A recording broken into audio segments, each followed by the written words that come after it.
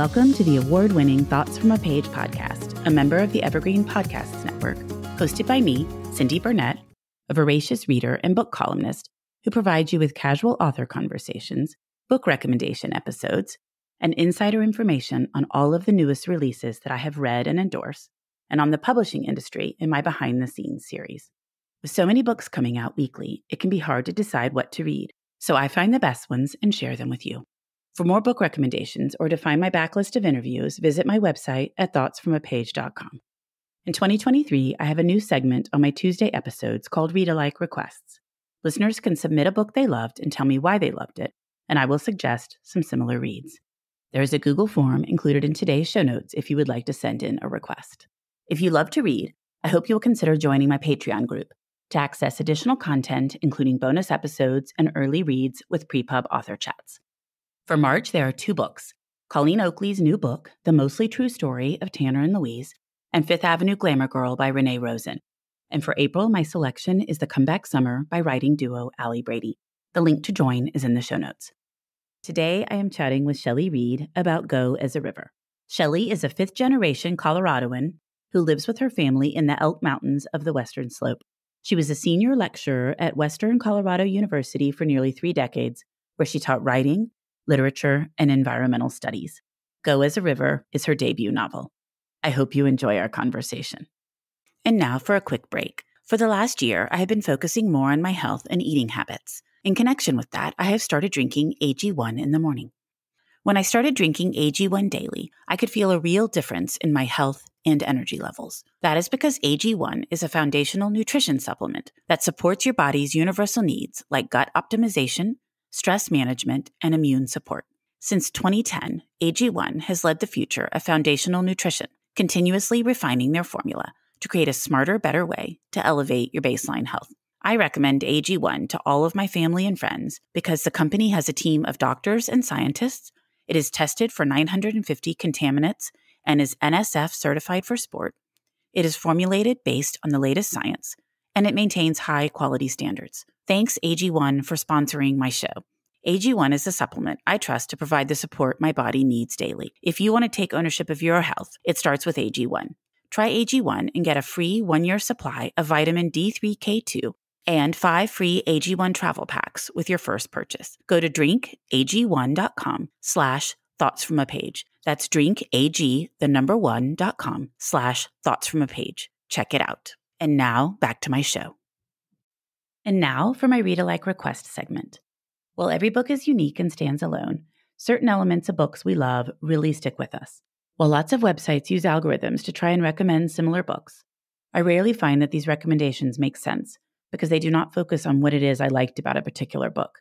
That is what I want to tap into, the aspects of the book that appeal to the requester, and to focus on finding those elements in other books. Today's request is from Heather, who is at LitChickForever on Facebook and Twitter, and she selected Looking for Jane by Heather Marshall.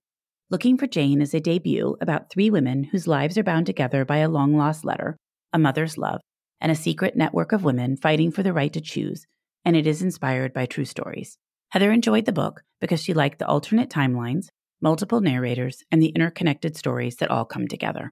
I have not read Looking for Jane, which just recently published, but I love multiple timeline stories that are told through numerous narrators as well, so it was really fun to find some read-alikes for Heather. My first recommendation is The Lost Letter by Jillian Cantor, which is one of the best examples that I have ever read of interconnected stories weaving together very well. The book focuses on an Austrian master stamp engraver who works for the resistance during World War II, and a mysterious love letter that connects generations of Jewish families. It is a dual timeline narrative, something that appeals to Heather, which is set in 1939 Australia and 1989 Los Angeles. And as I mentioned above, the 2 tales interconnect beautifully. It remains one of my top historical fiction recommendations to readers, and I think it is a great read-alike for Looking for Jane. My next recommendation is Our Woman in Moscow by Beatriz Williams, which is my favorite of her books. When the Digby family disappears from their London home without a trace in the fall of 1948, the world debates whether they were eliminated by Soviet intelligence or whether the family defected to Moscow with American diplomat Sasha Digby's access to the West's top-secret intel. 4 years later, Ruth McAllister receives a letter from twin sister Iris Digby, asking her to come to Moscow to visit. While the timelines are not separated by many years, this is an absolutely fascinating glimpse at the start of the Cold War, and Iris and Ruth each narrate their own story. A Woman in Moscow contains all three of the factors that Heather liked in Looking for Jane. The last book I am recommending as a read-alike for Looking for Jane is Homecoming by Kate Morton, which comes out this coming April. It is a dual timeline historical mystery set in Australia in 1969 and 2018, and is the story of three women and their tie to a shocking true crime of the past. In this story, there is also a book within a book, allowing the story to unfold in a unique manner and adding to the suspense of the story. This is a great read-alike for Looking for Jane because the two timelines ultimately weave together flawlessly, and it is such a compelling story with some great twists and turns that I did not see coming. I want to quickly mention one more book, which is Sadiqa Johnson's new book, The House of Eve. It is a great read-alike for Looking for Jane, subject matter-wise, something that Heather had not mentioned, but I thought I would still include. Thanks, Heather, for submitting a read-alike request, and I hope you enjoy these recommendations. And now, on to my conversation with Shelley Reed. Welcome, Shelley. How are you today? Oh, I'm so good, Cindy. I'm so happy to be with you today. I am so glad you're here because I just adored your book. I sat in on a Spiegel and Grau event in the fall that you participated in, and Mary Weber O'Malley was on the same event, and she texted me, "You must read this book next. You must drop everything else you're reading and read this." And I did, and I am so glad I did because it's just phenomenal. Oh my goodness, that's just amazing. Thank you. Thank you for that.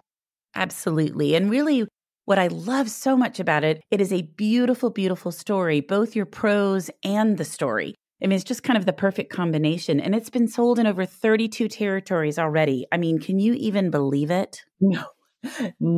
I have been so incredibly blown away every step of the way. You know, I began this novel a long time ago, which we can talk about, and I didn't even have necessarily the intention.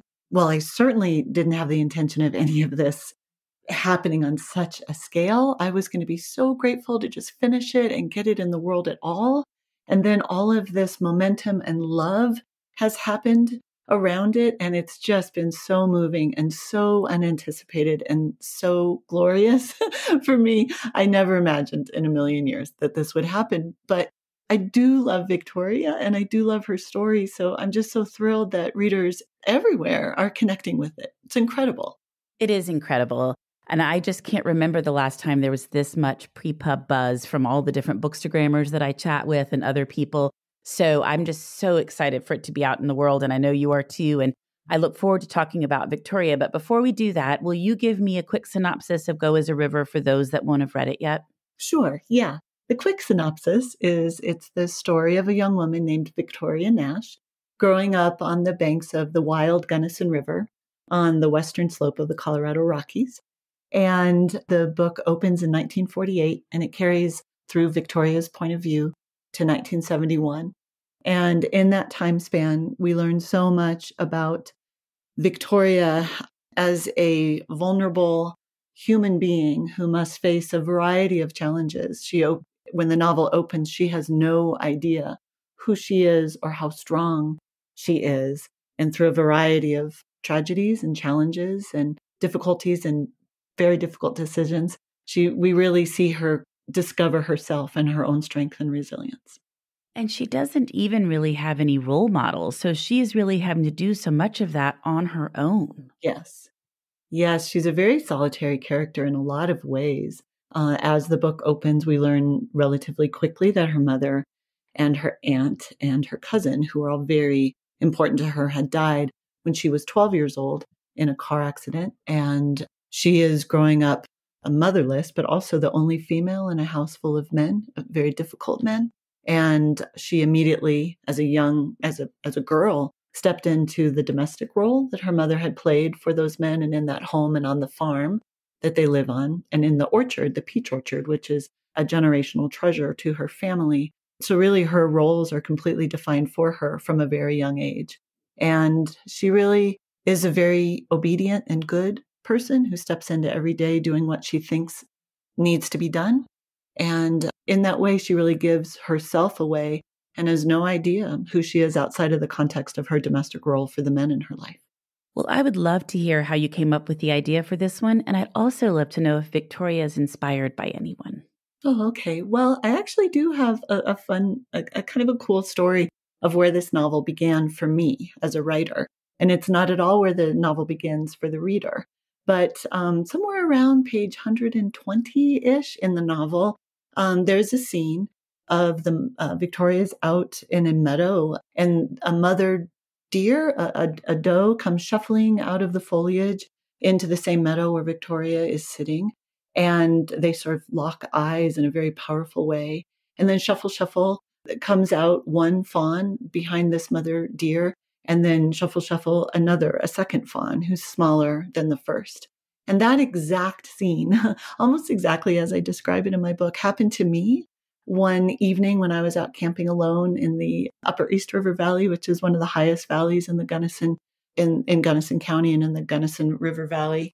That exact scene happened to me, and it was so beautiful and it was so moving. And I remember connecting just eye to eye with that deer, thinking, mother to mother, thinking, how are you going to keep both of those babies alive? I was just so moved, mother to mother. And there was something in that moment that was so powerful for me. So the deer moved on, went on to the river or whatever they were doing. And I rushed and grabbed my journal out of my tent, and I sat and I wrote and I wrote and I wrote and I wrote that scene down. And the next morning I got up early. I was up climbing a mountain, which I love to climb and camp by myself. I spend a tremendous amount of time in the wilderness, and it's really just where all of life makes most sense to me. It's where I do my clearest thinking, and it's where I feel safest. And anyway, I was climbing a mountain. I was really thinking about that moment with the deer. And somehow, for some reason, I started thinking about that moment through the lens of someone who wasn't me. And I think that's the moment that the character of Victoria was born. I started thinking, who is this observer? Who is this person? I knew right away it had something to do with the female connection that I felt with the deer. But that's where the seed for this entire novel was planted. And really, it just grew from there in very non sequitur, almost wacky ways over many, many years as I got to know Victoria better and better. And I started conceiving who she is and what her journey would be. I love that story. Yeah, I'm actually really grateful. I remember it with such clarity as the moment that this story began, because a lot of the writing of this book is a little bit of a blur to me, because I actually just fit it in sort of whenever I could. I was a full-time professor. I was teaching full-time at my university, loving my students, being super dedicated to their success. I was a very dedicated mom to my two kids who I absolutely adore, and just tried to give them everything I had. And there wasn't a lot of room for creative thinking. And yet the story and Victoria and who is she and all of it, it would not leave me. It was on my mind all the time. But I think because there are only so many hours in the day, I had to really chip away at it little by little by little. Well, and sometimes those are the best ways to do it, because if it doesn't all come in a rush, but it comes piecemeal, then it's slowly getting put together. And that's what creates this beautiful story, is just having the time for it to percolate. Yeah, absolutely. And, while the story was percolating, I was growing in that decade or so that I was envisioning this book and thinking about it a lot. I went through a lot of, difficult times and tough decisions and tragedies and losses and grief. And I was becoming as Victoria was becoming, honestly. And I think that informed the novel in ways that I never could have anticipated. And I think it brought a lot of richness to the narrative. And so really, when I look back on the process of it, I actually wouldn't change a thing. I do think grief is one of those things that you can write about it if you haven't experienced it. But unless you have experienced it in some detail, someone close, it's really hard to understand exactly what those emotions are and how up and down it is and how it's going to feel day to day. And so I think until you have experienced it, it's not going to be nearly as authentic on the page.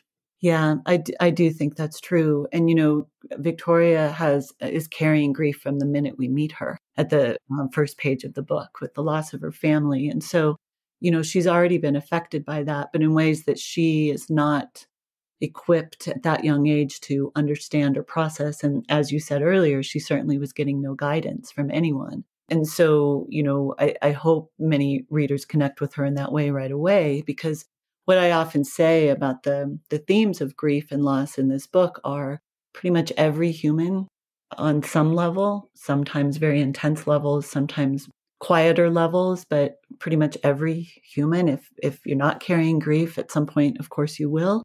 And so to me, it's one of the most deep and common of human experiences. And it would be a beautiful, beautiful thing if we could all connect with one another in that way, like look one another in the eye and say, I carry grief, you carry grief, I see and feel that in you, and I connect with you in that way. And I am wondering if that's part of the power that this book is having for some readers, is to see their own grief and their own grief journeys reflected back at them.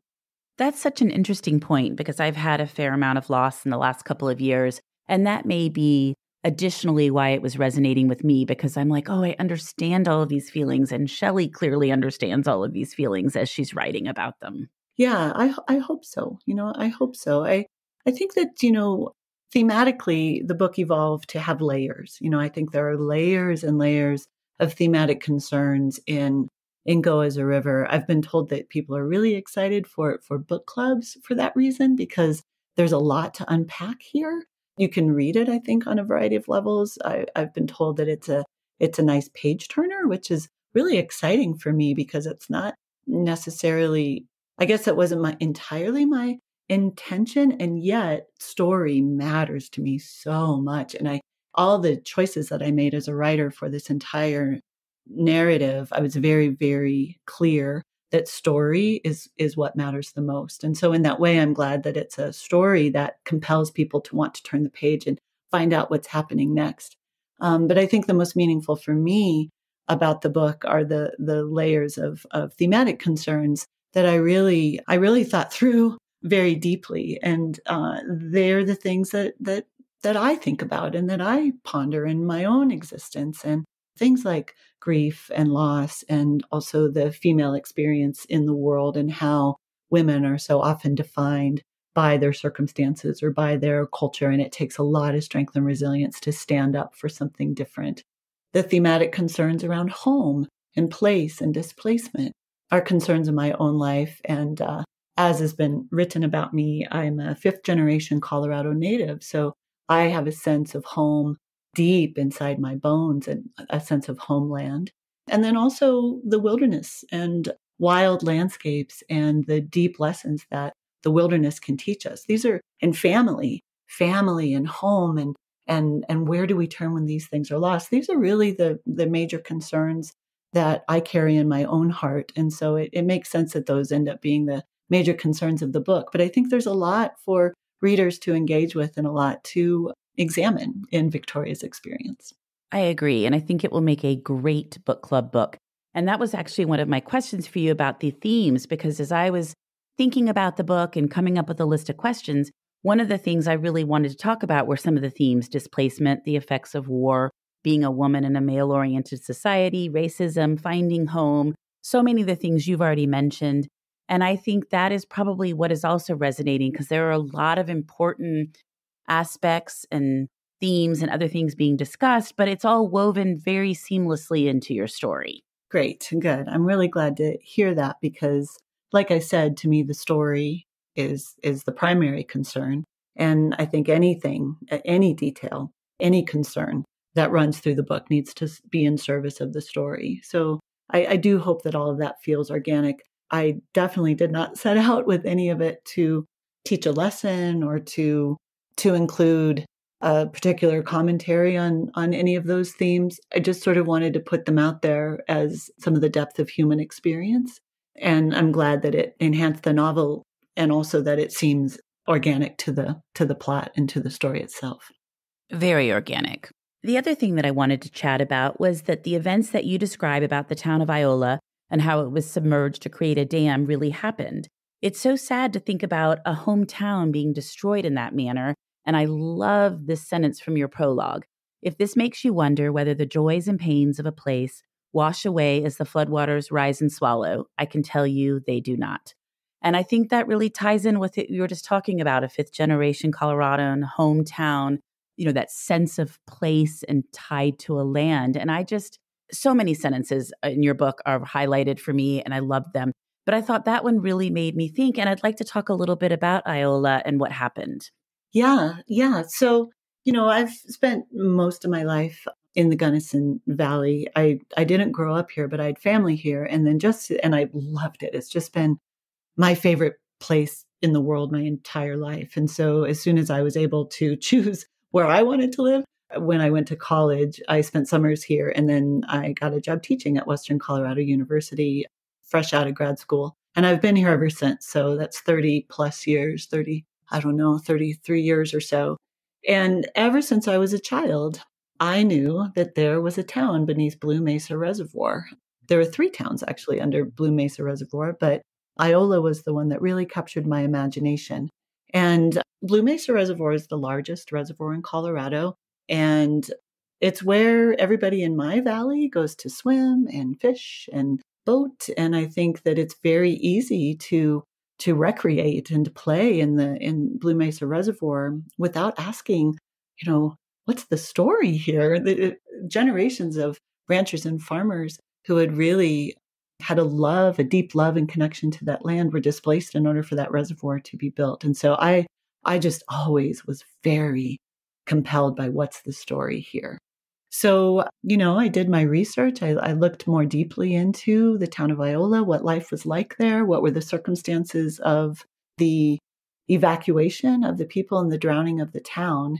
And in doing that research, it was so moving to me, all that the people had lost.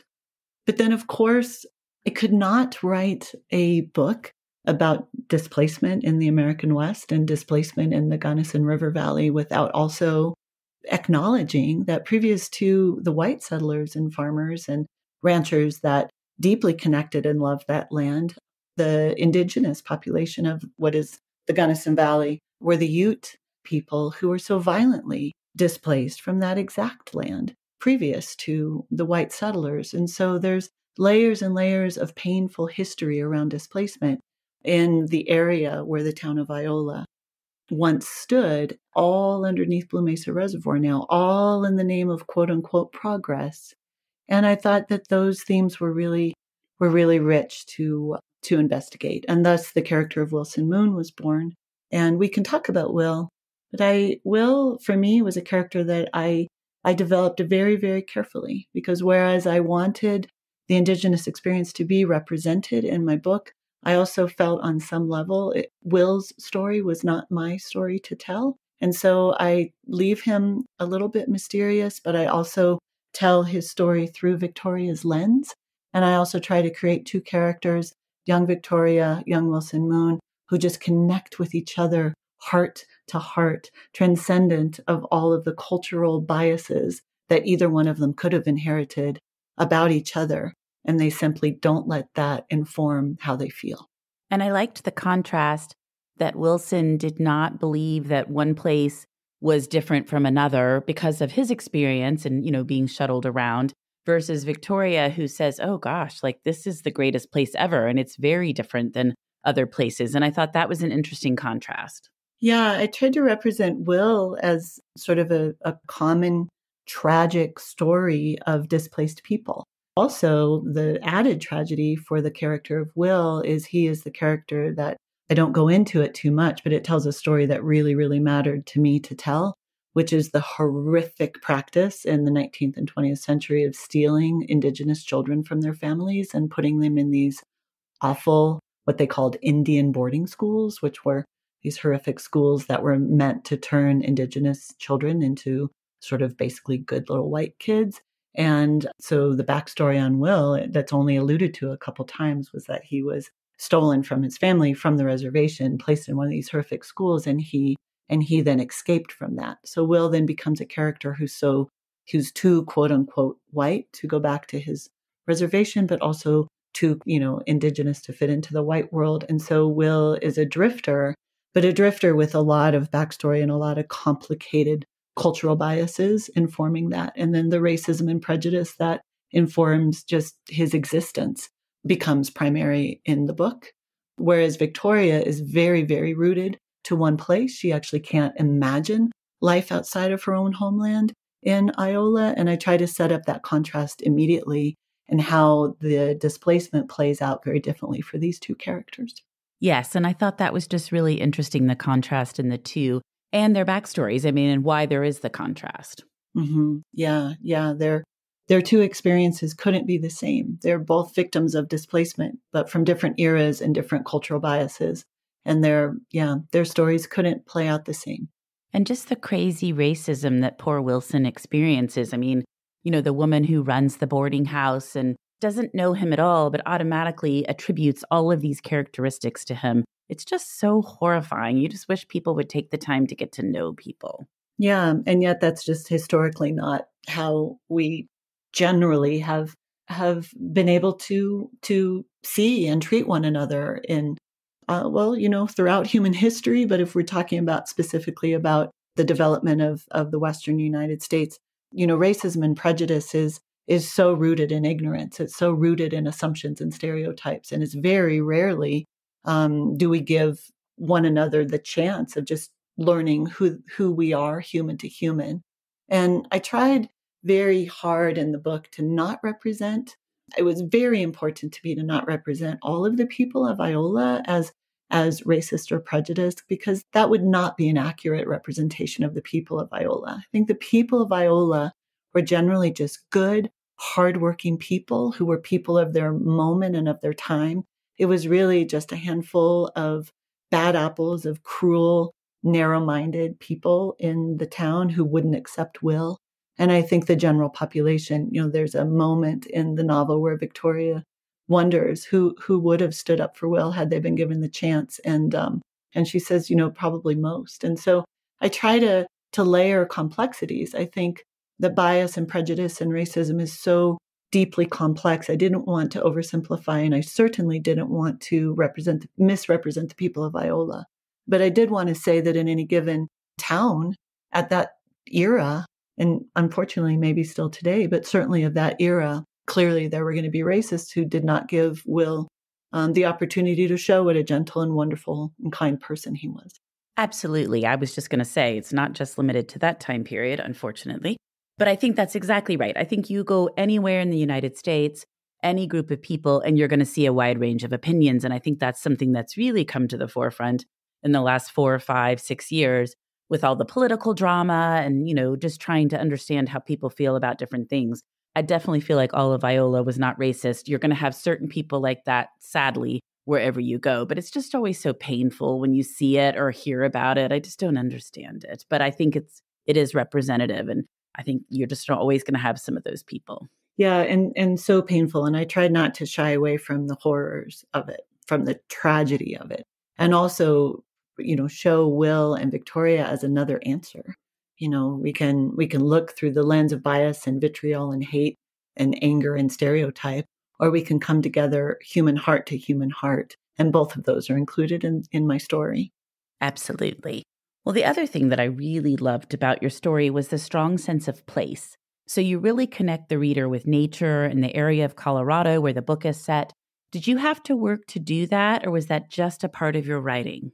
That was absolutely the most natural and easy part of writing this book, actually, because like I said, I spend a tremendous amount of time in wild landscapes. I'm lucky enough to be surrounded by them where I live in the upper end of the Gunnison Valley. I live every day of my life at 9,000 feet elevation, and Gunnison County is 90% public lands, a wonderful combination of BLM, national forest, wilderness areas. It's all around. And since I was a child, being in wild landscapes has taught me, sometimes I feel like it's taught me everything I know. It's taught me the most important things. I'm also a big mountain climber.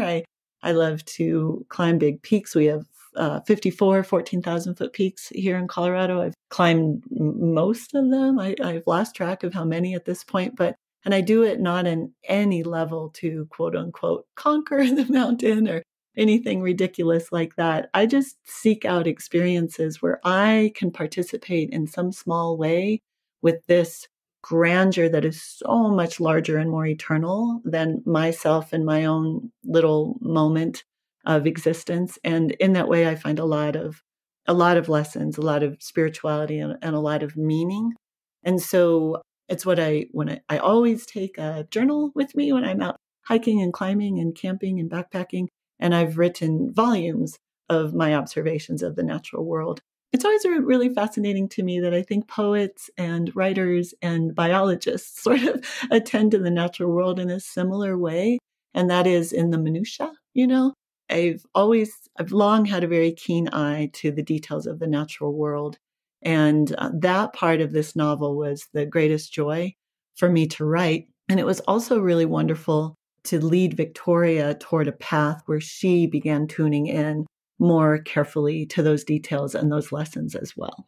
So we go to Estes Park every summer to Rocky Mountain National Park. Yeah. And you mentioned the 14ers, and I have a 17-year-old son, and his goal this summer is to climb Long's Peak, because we always do a lot of hiking when we're up there. And so he has wanted to do that for a long time. And I said, until you're a little bit older, since we're not living in Colorado, we come and go, let's wait till you're a little bit older. But that is his goal for the summer. He's been training. He's super excited because we just are the same way. Like, it's just beautiful to be outside and you get to the top of any of those mountains. I've not done a 14er, but some of the others, and it's just so peaceful. And you could just sit up there forever looking around and enjoying the view and the beauty of the world. Yeah, it's instant perspective. For me, it's incredibly instructive. It's whatever small concerns of your day, of whatever it is, it's instant perspective. That geological time, there's a wisdom to it that immediately picks me up from whatever ragged place I'm in and sets me on a healing path, or sets me on a perspective that is going to ground me again. And I hope he is able to go and do that. Longs is kind of a tough one. I know. It's a great one though, and just stunning. And like I said, any opportunity.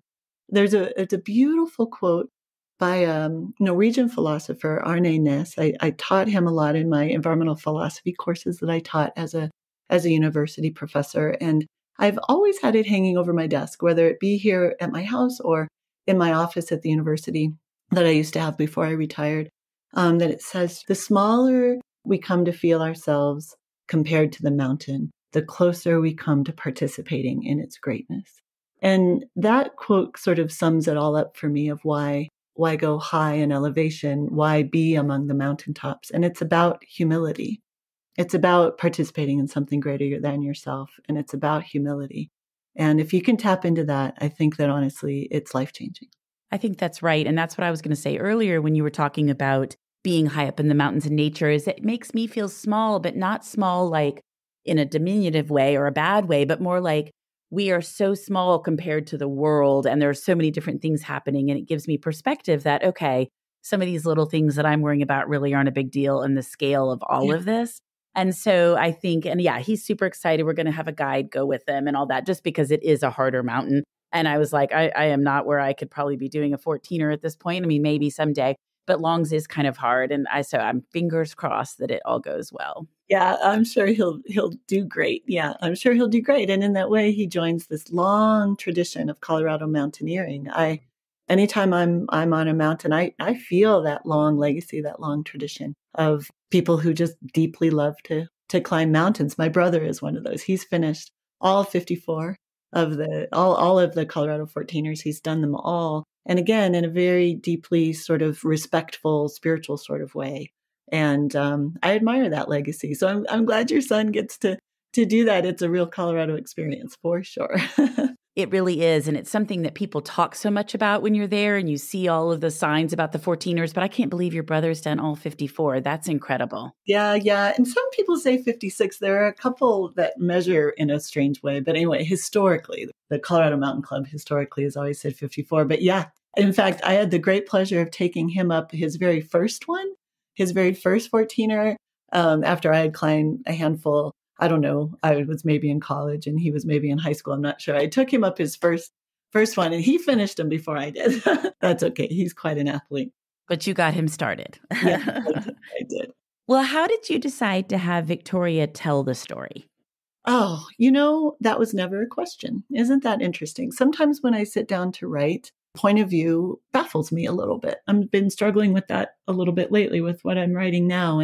But with Victoria, her voice, who she is, her voice, it was never a question for me. Once I started getting to know her and her voice was sort of coming through me and I was writing, it was in first person all the way. There was no question about it.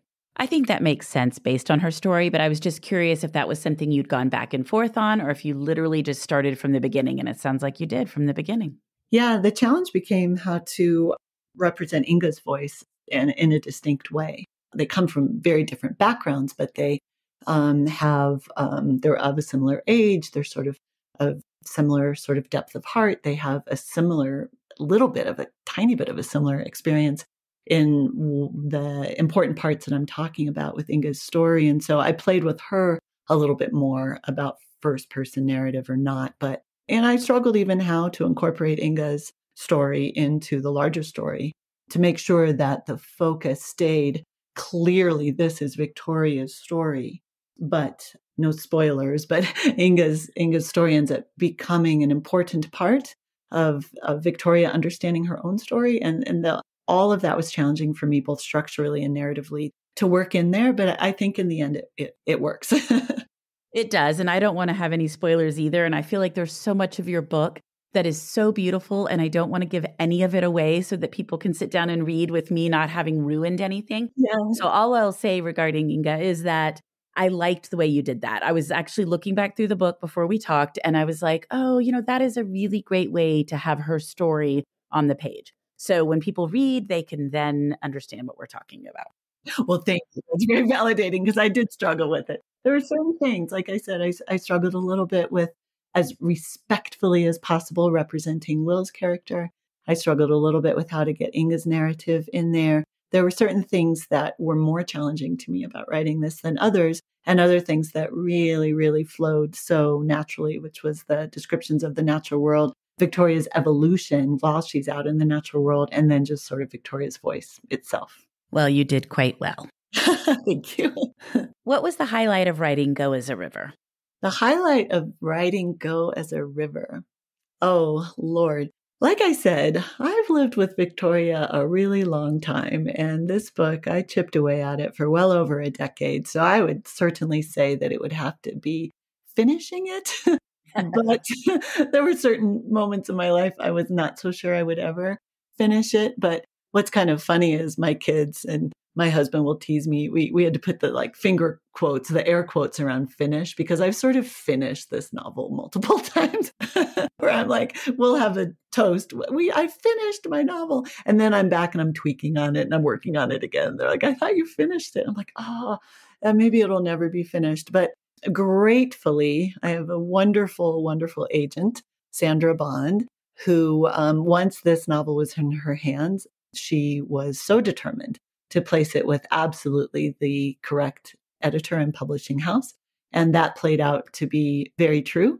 Once I was working with Spiegel and Grau and working directly with Cindy Spiegel, she and I, the version of the novel that she received, she worked with me to do some revisions and then just sort of sent me off to do them. And when I did them, I really felt like, okay, this is it. This is the best I've got.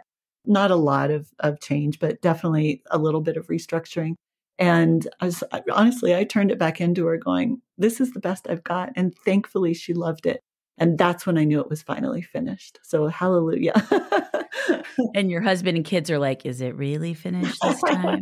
Right. Well, I just got back. I had an event. I've just started to do some author events.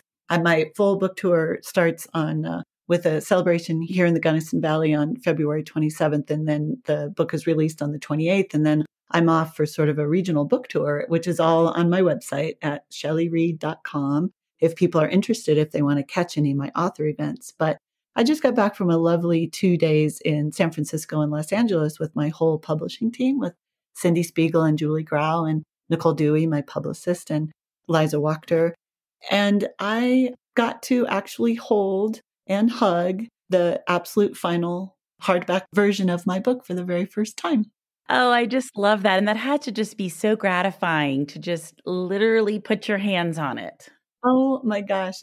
Honestly, I guess I won't say that I never thought that day would come because I was pretty darn determined that I was going to finish this, but holding it in my arms was a moving moment. I actually just posted it on Instagram today. So, and I think Nicole got it on video. But yeah, to actually hold it in my hands and hug it and know that it's truly, really in the world. I don't have to use air quotes around finished anymore. It's a real thing. But yeah, it's really a dream come true. It's extraordinary. Well, and I know Spiegel and Grau are thrilled because I've seen you speak and seen Cindy speak on several events. I'm sure they're just so pleased too because this book is so wonderful and is receiving so much great press. They seem to be, yeah, which I'm really grateful that it's looking like it'll be a real success for them because they're incredible and they've given me just extraordinary support. So it's really, I think everybody's happy all around. And it's nice because with it being an independent publishing house like it is, and everybody being so frustrated with the continued consolidation of the larger houses, you really want to see those smaller places do really well. Yeah, and I am super supportive of anything independent publishers, independent booksellers. I just love that those are, more grassroots organizations, people just, just a different feel in a lot of ways than some of the larger corporate structures. And so it was a dream for me to be with an independent publishing house. But along with that came all of the decades of expertise that Cindy Spiegel and Julie Grau had developed within the corporate structure. So it really, for me, was the best of all possible worlds.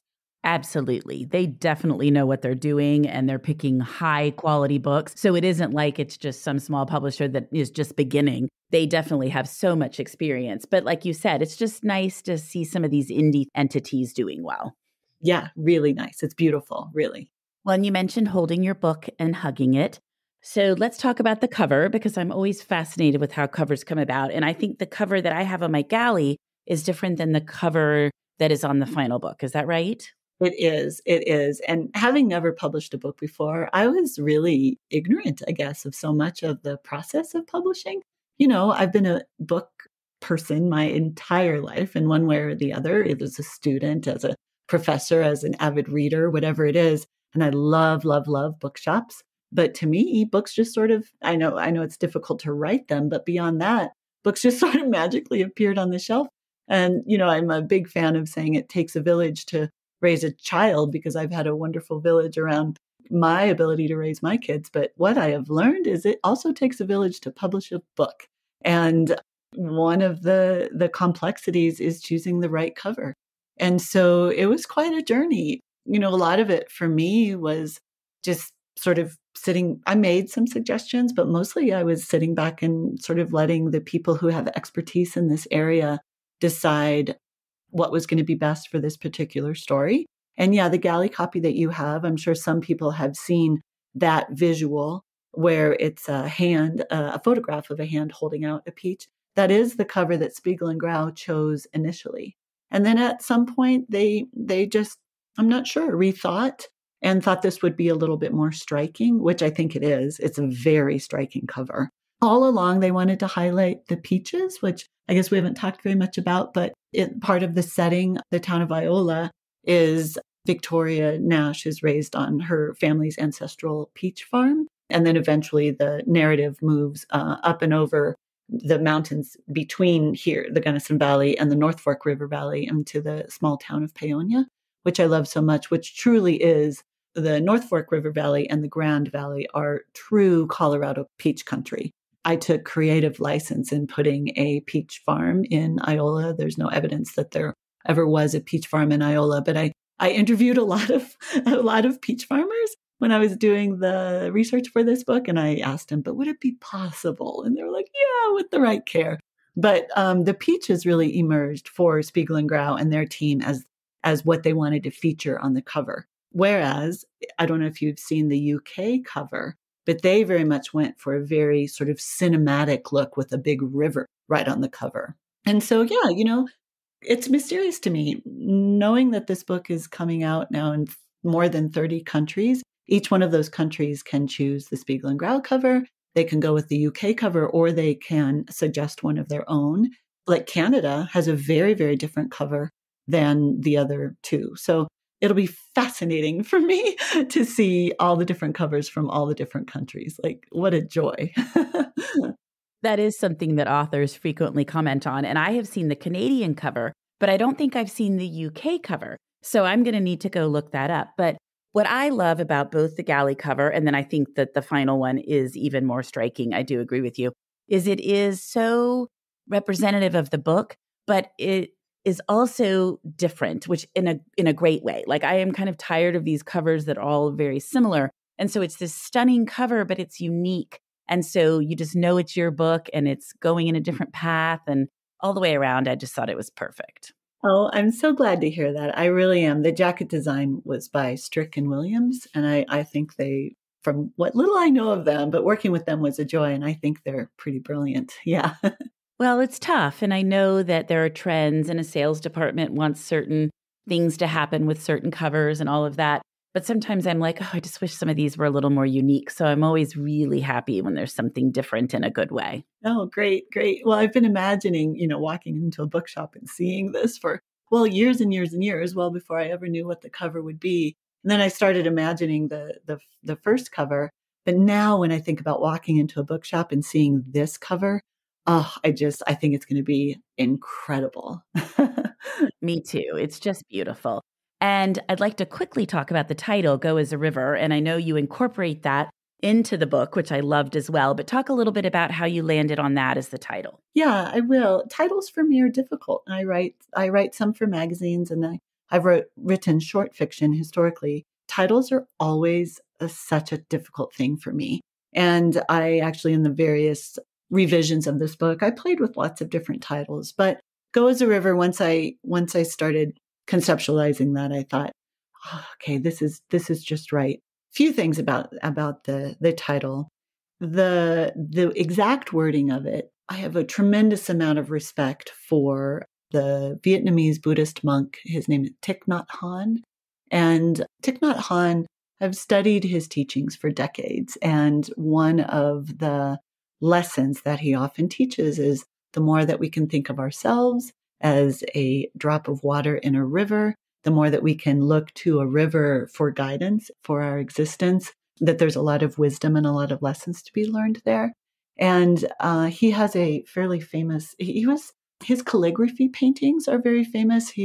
They're beautiful, and he has hundreds of them. One of them says, Go as a river. And it's taken from some of his other teaching that talks a little bit about the power of rivers in our lives. And then also the Native American traditions that I've taught a lot in my environmental philosophy classes and have read a lot about. I've spent as much time as I can on various Native American reservations, getting to know that wisdom. And the concept of living one's life as a river is very deeply embedded in many of those indigenous cultures as well. And so it's sort of a quiet sort of thematic thread that flows beneath this entire story.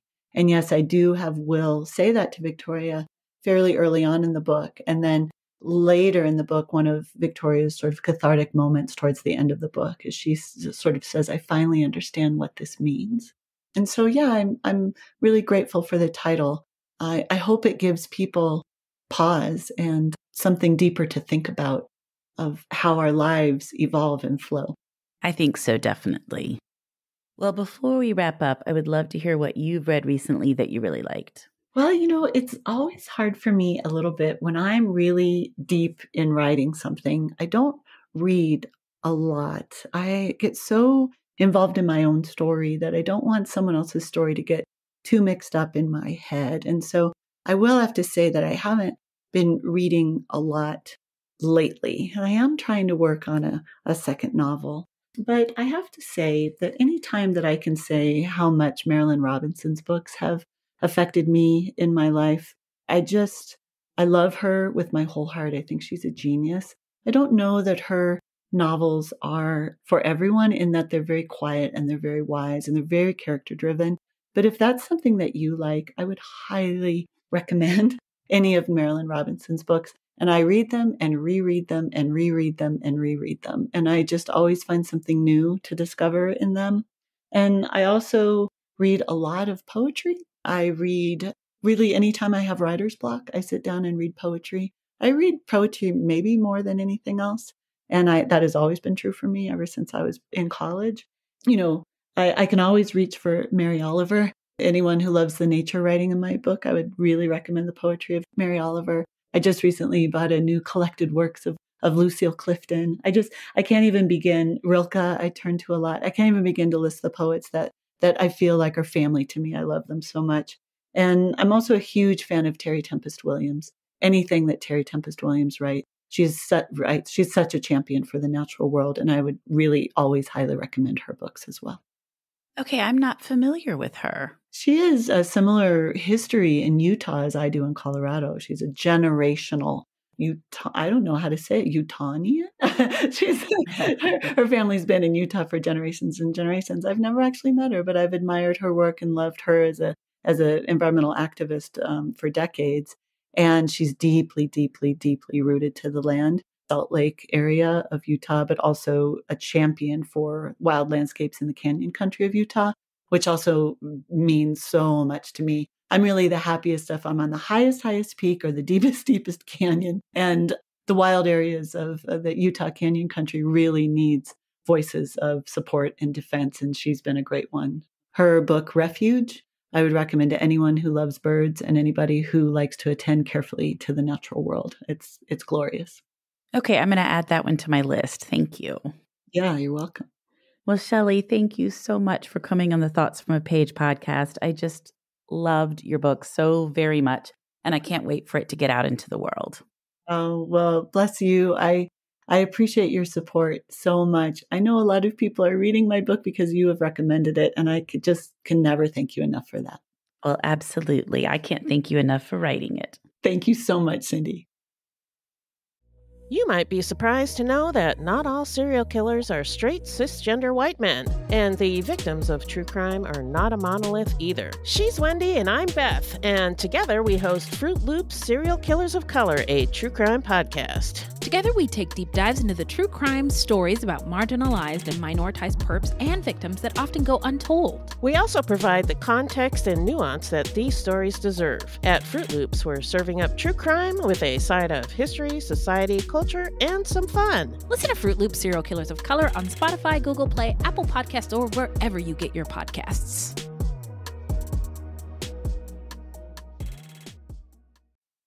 Thank you so much for listening to my podcast. If you like this episode, and I hope you did, please follow me on Instagram at Thoughts From A Page. Consider joining my Patreon group to access bonus content and support the podcast. Tell all of your friends about the show and rate it or subscribe to it wherever you listen to your podcasts. I would really appreciate it. The book discussed in this episode can be purchased at my bookshop storefront, and the link is in the show notes. I hope you'll tune in next time.